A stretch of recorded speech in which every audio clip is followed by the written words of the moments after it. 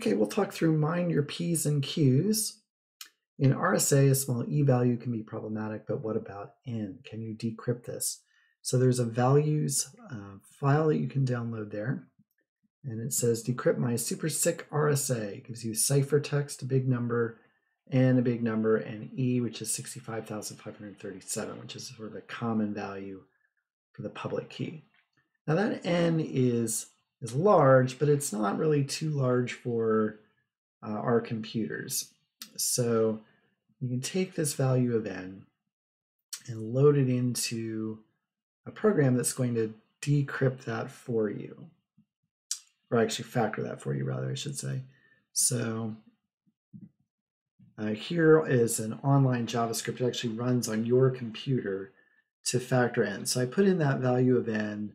I waited about 9 minutes, and it gave me these two values here, right? So these are P and Q. So P and Q are the two factors of N, and RSA relies on, for its security, the idea that you can't factor in.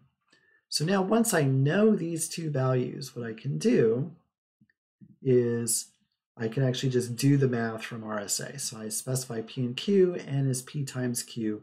The Euler totient is P minus 1 times Q minus 1, and the private key is the multiplicative inverse of the public key, 65,537, mod phi. So once I get P and Q, I can compute phi. I can compute this modular inverse. I just copied this code from Stack Overflow. Then the plain text is the ciphertext raised to the private key power mod n.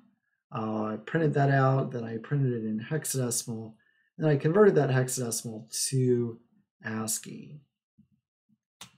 So if you run that program, you'll see here's our flag, picoCTF, small n, no good.